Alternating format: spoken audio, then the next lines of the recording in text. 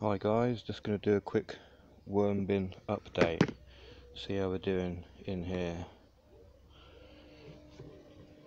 So I added some comfrey leaves on top the other day and some more worms.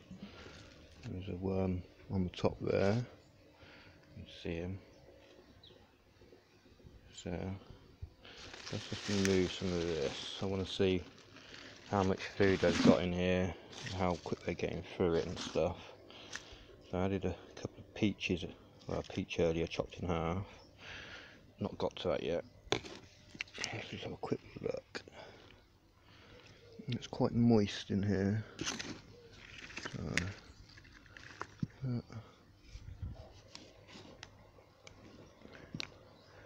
doing okay.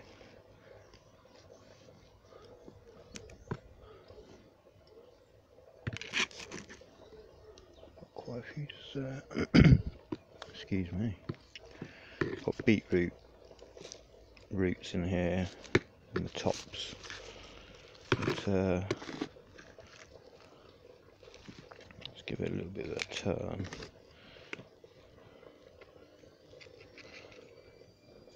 Yeah, they just seem quite wet.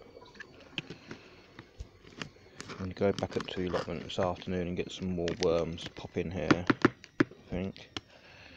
But some there, a bit of courgette I think.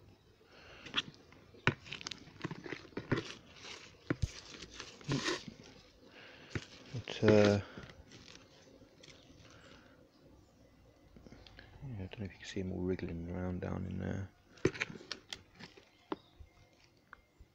But yeah, there's quite a few in here, quite not breaking down the food as quick as I'd like, so I probably won't add any more. Break the eggshell up a little bit.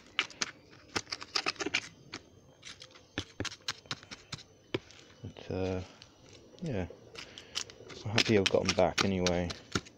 I don't want to dig out all the compost at the allotment and put it on the ground and lose all the worms.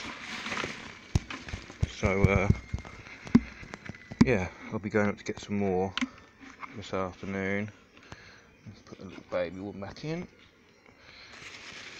Keep the comfrey leaves on top.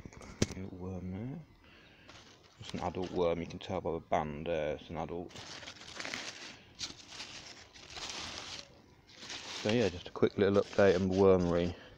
I've started to get a few castings around the edge here, and a few on the lid.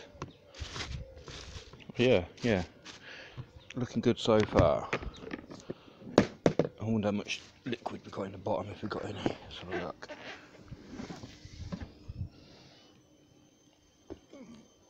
Oh, there's a little bit of liquid in the bottom.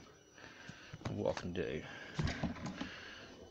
in fact, actually, I don't want to pour it back through because it's already quite moist in there. I'll leave that in there for a little bit longer.